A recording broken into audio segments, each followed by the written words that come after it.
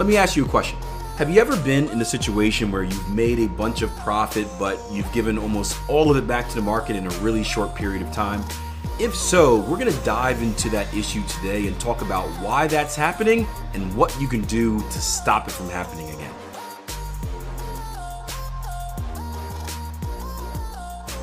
How'd you like that story?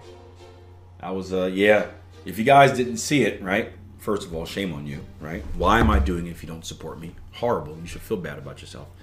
But I got a series of questions from a trader on Instagram who's saying, hey, Keel, I go through these streaks where I have like 1 or 2 weeks where I'm killing the markets. I'm slaying them. I'm extracting profit like nobody's business. And then I give 60 to 70% of it back in a few days. He's like, so I'm in profit for 2 weeks and then I give it back in 2 days. And I'm like, ooh, that's not good. Well, there's a problem. He's like, what am I doing wrong?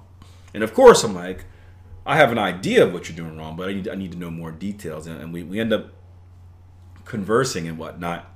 And well, I guess first and foremost, for you guys that didn't see the video, what would first stand out to you about that? Hot streak for winning for 1 or 2 weeks, gives most of it back in 1 or 2 days. What would you think the problem is there? Houston, we have a problem. Do we have a problem here? For you guys familiar with the film, Don't Be a Menace to South Central While Drinking Your Juice in the Hood. Classic comedy. Do we have a problem here? What do you guys think it is? Greg says probably inconsistencies. Too much risk taken in 2 days. Yeah, that was my first thought. My first thought is that it was either a psychological and or risk management problem. My thought was this. This is what you usually see.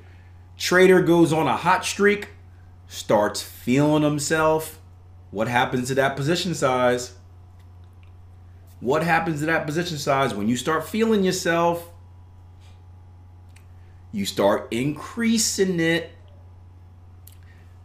because you're the man. Now, interestingly enough, right, this can come in a positive and negative way. This is, again, I told you last week we talked a lot about risk management and money management strategies. It started with the January review video. And then on the Trader Coffee Break, we had a good conversation and even showed the money management, or talked about money management, the difference between fixed percentage risk and fixed position risk. And there are pros and cons. We spoke, again, if you haven't seen that conversation, make sure you do it. It's, again, I think it's called Money Management Strategies, Trader Coffee Break channel, whatever like that.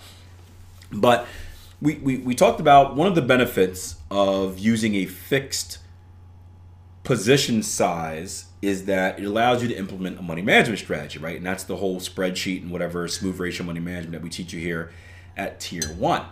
But that money management spreadsheet or tactic, right? It is a double-edged sword, right? It's like any other weapon, right? It's like a gun. A gun could be used to do horrible things. It could also be used to protect you, right? All depends on how you use it. You can use that position sizing strategy to drastically increase your account size, right? Accelerate your account growth. However, if you're too aggressive with your position sizing strategy, what also can happen? What's the negative side? Right? It can blow your account up really, really quick. I've shown you times and times again where, again, I'll put in my numbers for like the previous year, and then I'll show you what I made, and then I'll crank it up. And I'll be like, look, guys, this 40% return I had, I could have had a 500% return. And there's always a trader that's like, Akil, you're crazy. Why wouldn't you do that, you stupid idiot, right? And it's like, well, in order to make that 500% return, there was like a 40% drawdown in there from one of my cold streaks. Is that worth it? And the whole thing is, when you want to be risk averse and conservation of capital. So my first thought was that this trader got on a hot streak, increased his position size, and then increased his position size right into a cold streak, because you think about it like this as well, right? As traders, we backtest.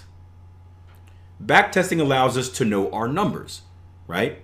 And you as you trade for more years, you start to have a really good idea of what your win percentage is, right? So I know I'm about at my best, right? I'm about a 60% trader, right? Like overall, when it's all said and done, right? So if I have, so theoretically, I should win 6 out of every 10 trades, right? So if I have 6 wins in a row, am I closer to my next trade? Is it closer to being a win or a loss? Again, obviously, we never know the exact answer, but just going by the numbers. If I win 6 in a row, I'm probably closer to a loss than a win, right? So if you're drastically increasing your position size at the end of a hot streak, what you're doing is you're essentially risking more as you're closer to losing, which doesn't really make a lot of sense.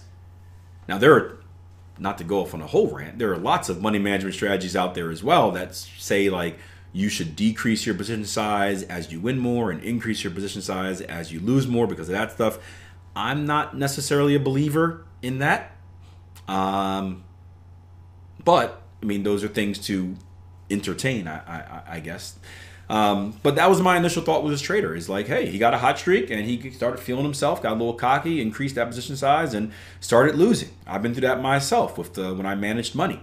And that time I told you I lost about $30,000 in the better part of a week, right? That was all because of increasing a position size after a hot streak, right into a losing streak. It wasn't my plan, but at the time, the client was always right. So that was my initial thought. But that actually wasn't the case. The case was this. And real quick, Gregory says, it creates a psychological roller coaster as well when you lose more than what then you want to revenge trade. Yeah, yep.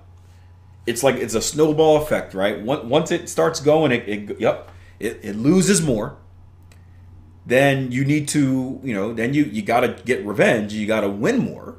Right? So when you try to win more, you start forcing trades and doing stuff you're not supposed to do.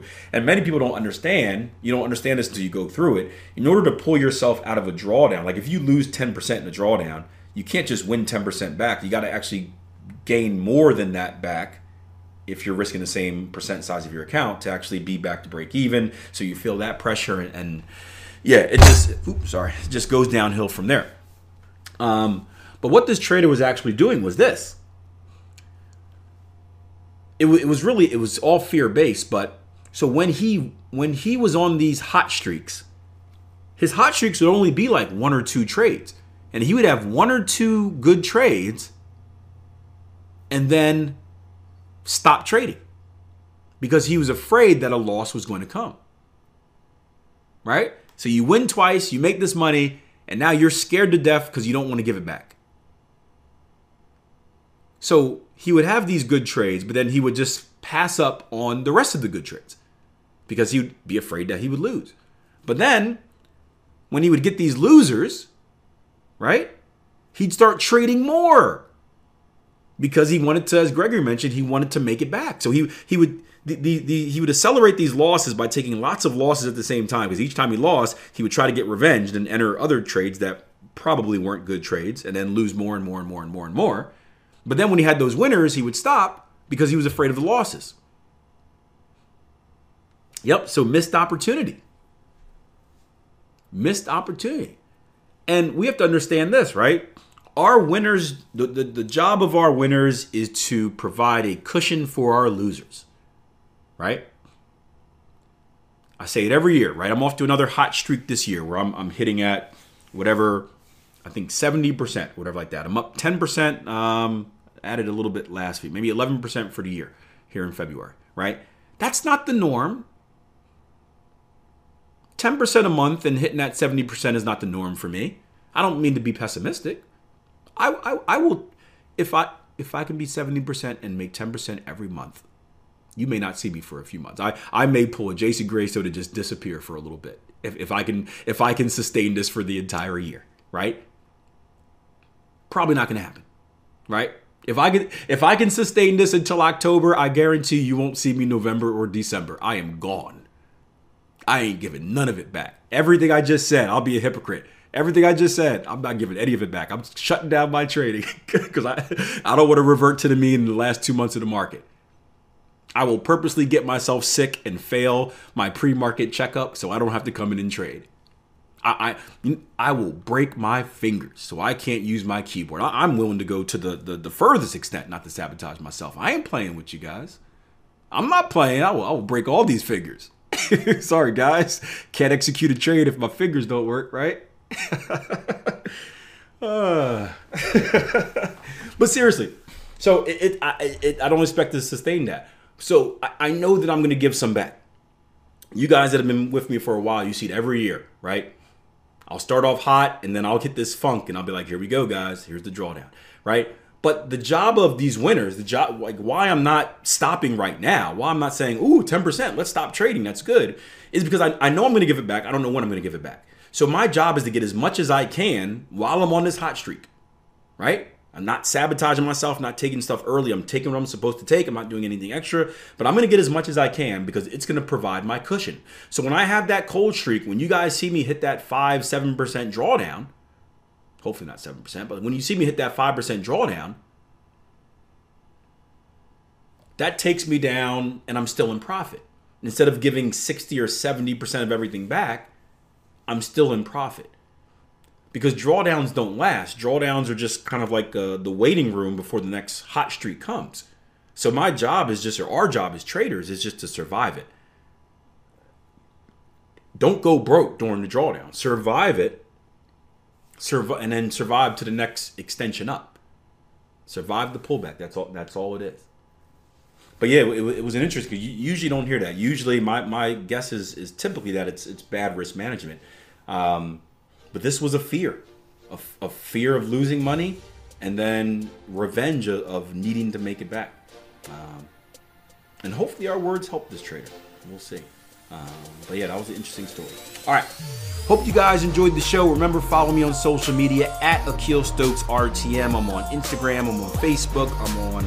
What else am I on? I'm on Twitter. I'm on TikTok. Just watch out for any of the fakes out there. If I ever DM you or if I ask for money or to manage an account, it is not me. Report it. Send me a snapshot or a screenshot so I can share it as well. But aside from that, feel free to reach out. I don't bite. I love answering questions. And just like in this interview, many of the questions that you ask become topics of my YouTube video and my Trading Coach podcast.